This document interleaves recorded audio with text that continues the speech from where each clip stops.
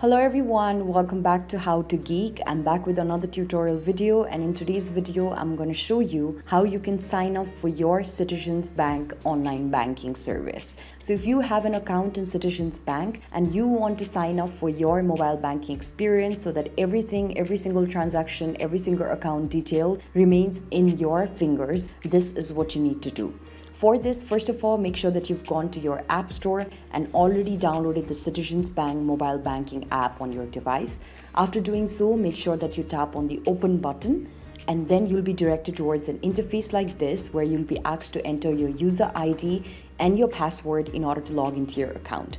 But since you're a first-time user, what you can do is you can tap on Enroll Now.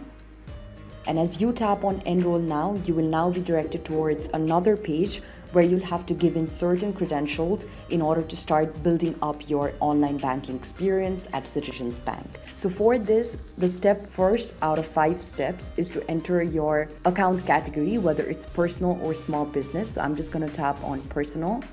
And after tapping on personal, you have to type in your identification method. So I'm just going to type in my social security number over here. And after doing that, I can simply tap on continue. After tapping on continue, what will happen is that you'll be directed towards another step where you'll also have to enter other credentials.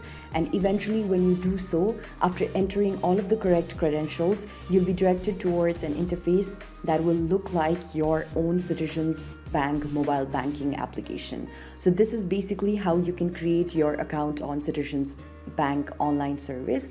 I hope that this video has been useful to you. If you found this helpful and made your own Citizens Bank mobile banking account, do let us know in the comment section below, and don't forget to give this video a thumbs up, share and subscribe to How to Geek. Also hit the bell notification so that you do not miss out on any of our future tutorial videos. Thank you for watching. I'll see you around next time.